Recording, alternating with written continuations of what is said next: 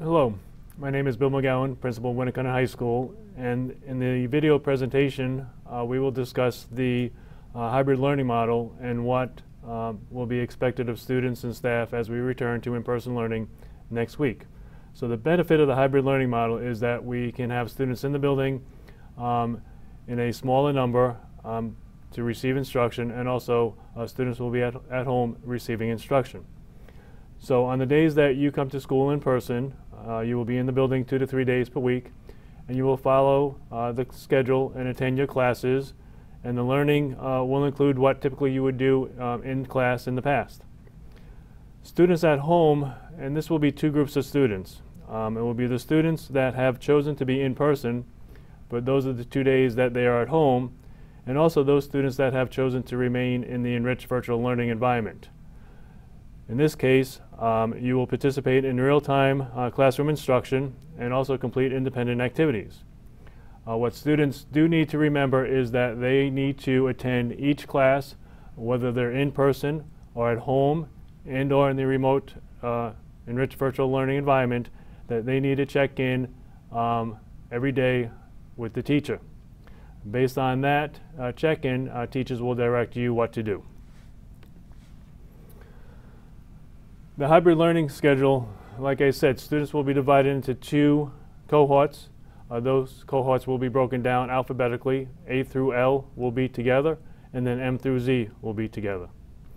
Students will attend school 2 consecutive days. So for example, next week when we start this on Monday, January 11th, A through L students will come into the building on Monday and Tuesday, and then M through Z students on Monday and Tuesday will be learning from home, as will the enriched virtual learning students. And those students that are remote, you'll be expected to participate in the class daily during the scheduled class time. You'll have to check in, watch the lesson, complete assignments during the class period. The bell schedule will be from 7:30 to 2:30. From 7:30 to 8 o'clock will be teacher prep time, and the buses will be dropping students off at school at 7:35. We will have the office hours daily. Will run from 1:40 to 2:30, and that will be available to the students that are in the building. That's scheduled time with teachers when they're in the building, and also for those students that are remote can schedule time with the teachers. As I mentioned, attendance will be taken daily for students, so students need to attend whether you're in person and or remote. Buses will leave at the end of the scheduled classes, which is at 1:35 p.m. That's at the conclusion of Block 5 or Block 6, depending on the day. And we will also have a late bus that will leave after office hours at 2:35. The schedule also includes Warrior Block, which will be also the time that students attend lunch, but provide a period of time for students to receive additional help. This is the daily bell schedule, and again, there's still the A day and the B day, the red day. Students will attend blocks 3, 4, and 5, and on the blue days, students will attend blocks 1, 2, and 6, and then lunch and Warrior Block will be provided during the day. Office hours will occur from 1:40 to 2:30. Similar to the schedule that we have now, the only difference is that lunch and Warrior Block are at different times. The expectations for students. Students are required to attend all classes during the scheduled time. Students that are remote will have to log into the Google Classroom and complete all the assignments. Students, please make sure that you communicate with your teachers. Let us know, let the teachers know, let the administration know, let the guidance counselors know what your needs are and how we can support you. Only come to the building on the assigned days if you're coming in person. And when we're in the building, we need to follow all safety protocols. I'm trying to keep this as simple as possible as far as in my mind.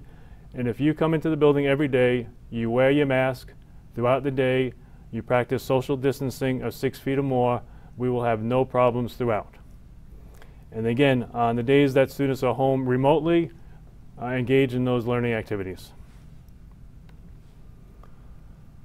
Parents and students, we need to make sure that you complete the pickup patrol every day a reminder email will be sent out at 7:15.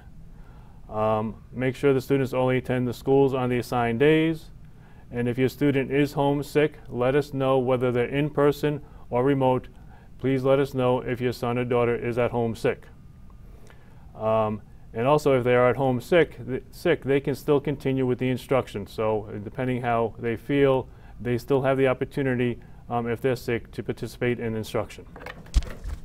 Also, like I mentioned for the students, let us know what your needs are. Let us know how we can support you. Communication will be key. So please communicate with us, and we will make sure that we communicate with you. A little bit later in this video, students will go through how to enter the building, but the plan is that all students complete pickup patrol prior to coming into the building. Students, when they come into the building, there will be 3 entrances students will be able to use: the main entrance, the auditorium entrance, and the dining hall entrance. Now, the main entrance and the dining hall entrance, those primarily will be used by students coming off the buses. To ensure that we have a smooth traffic flow into the building, grades 9 and 12 will enter through the main entrance when they come into the front of the building. Grades 10 and 11 will enter through the auditorium entrance when they come into the building. So that is for the students that come into the building through the front, either coming on the buses and or being dropped off. Students that use the senior lot, those students can enter through the dining hall irregardless of the grade level. As you come into the building, we will ask you if you completed pickup patrol. We have a list, and if you have not, we will ask those screening questions here and also take your temperature. So while it's a backup plan, it is not the main plan that we want to use. We will remind you, but the plan is that every day you need to complete the pickup patrol. In the building, as you walk around, masks need to be on at all the time. Maintain the social distancing. We will have arrows and directional signs on the hallways. Please follow those. There will be no eating in the classroom. Limited drinking will be possible. Cleaning, again, hand sanitizers will be available in the classrooms, in the hallways. Practice safety, good hygiene. Use those sanitizers to clean your hands. We have increased the HVAC and air filtration, so we will be circulating the air to make sure that we have clean air throughout the building. Restrooms will be clean throughout the day. And in the classrooms, it's going to be the responsibility to work with everybody to ensure that the classrooms are clean. Teachers will have spray and wipes in the classroom, so they will be working with students to clean the desk as students come and go into the building. And we also have a sanitizing cycle in the evening. We will go through and spray down all the classrooms. Lunch will be based on grade level in conjunction with Warrior Block. So different grade levels will go to lunch at specific times. In the lunchroom, we will have plexiglass dividers set up on the tables, so the tables will only be able to seat 4 students. Students will also have the opportunity to use the benches in the hallways to eat lunch, and we are providing open campus for both juniors and seniors that if they want to leave campus during lunch, they may do so. And this is the schedule that we're going to start on Monday, January 11th. As I said, A through L will be in person on Monday and Tuesday, and M through Z students and those students that have maintained in the enriched virtual learning will be attending class remotely. On the 13th and 14th, M through Z students that are in the in-person model will attend school, and it'll just every 2 days it changes with your letter of the alphabet. So the students, I want to thank the students that you will see in the video momentarily for their input, for their guidance and support. They have done a great job, and I know we will get through this. This is going to be a new experience for everybody. We are excited to move forward. We are looking forward to see you next week. But again, 2 things to remember. wear your mask out all the time, and maintain the social distancing, and we'll get through this together. Thank you.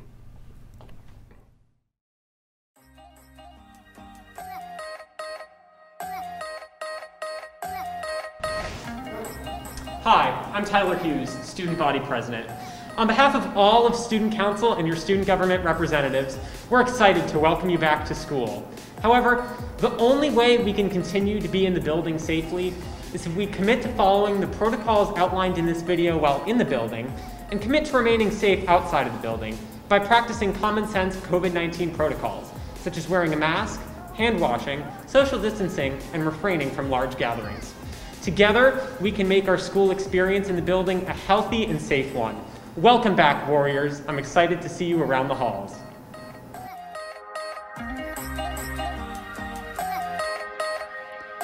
At the start of each school day, the building will be open for the students at 7:30. Pickup patrol must be completed prior to entering the building by parents, teachers, and staff. Students will enter through the front door or dining hall door. If their first class is in the gym, tech ed building, or ROTC, they may go directly there and confirm the completion of pickup patrol. If they did not complete pickup patrol, they will have to come back to the main building to be screened. Good morning. Hi, how are you? I'm well, thanks. And your name, please? Tyler Hughes. There you are, Tyler. You're all set, please. These checkpoints will be monitored by nurses and administrators who have real-time access to pickup patrol. Emery Jacobs. They can see who has and has not completed the screening. If pickup patrol has not been completed, then the student will be screened through a temperature check and answering a series of questions at the door by nurses and administrators. These are the same questions you would see on pickup patrol. Body aches, loss of taste or smell. Good. And your name, please? Thank you, sir. There you are, Lenny. Please go directly to class. Good morning. Okay, you're good to go to your class. Thank you. Have a good day. You too. Now for masks. There are right ways and wrong ways to wear a mask.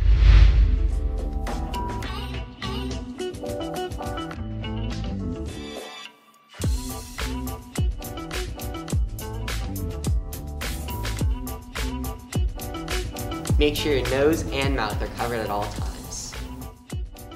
Hey, Emery, cover your nose. Thanks, Tyler, for calling me out on that. It's important. This is a correct example of a mask you can wear to school. Please do not wear gaiters, or buffs, or bandanas. You can see the nurse for a correct mask. Try to stay 6 feet away from each other when walking in the hallway, even if it's with your friends. Hey Tyler, how long is that pole? 6 feet. About 1 me, or 1 Mr. McGowan, is how far you should be away from me. There will be arrows along the hallways that will mark the direction of travel.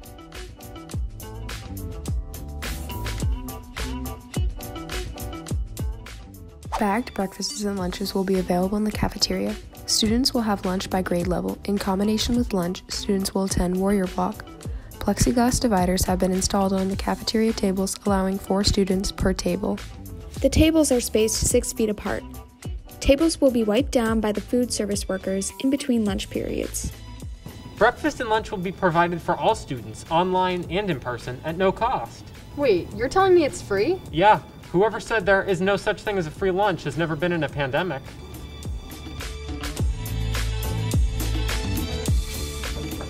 Up to 25 students can come to the library at once.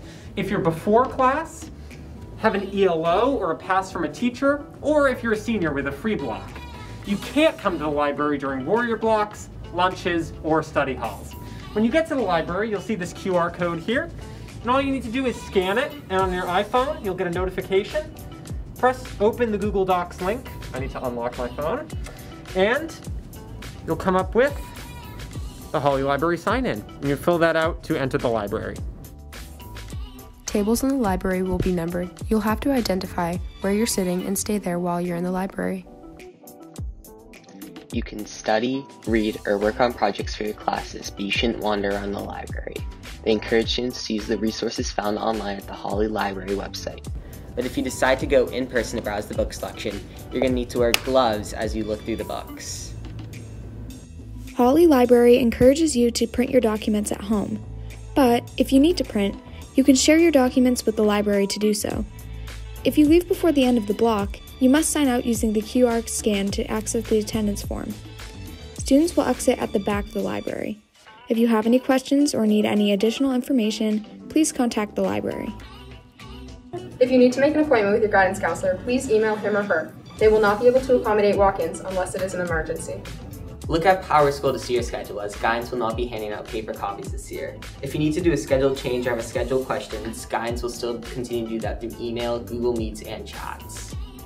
If you have an appointment, please do not walk down the hall to your counselor's office. You will need to sign in and check in with Mrs. Parks at the front desk. She will call your counselor to let them know you are here for your appointment. Due to spacing requirements, guidance counselors can only have one student in each office at a time and must remain 6 feet apart. And always remember to wear your mask. School dismissal will be at 1:32. There will be 10 buses lined out up front, and you should remain socially distanced as you leave the building. There will be 2 late buses leaving the building at 2:35 for students who choose to stay after for extra help, office hours, or library time. On behalf of all Winnacunnet student body officers and student government, welcome back, Warriors! Welcome back!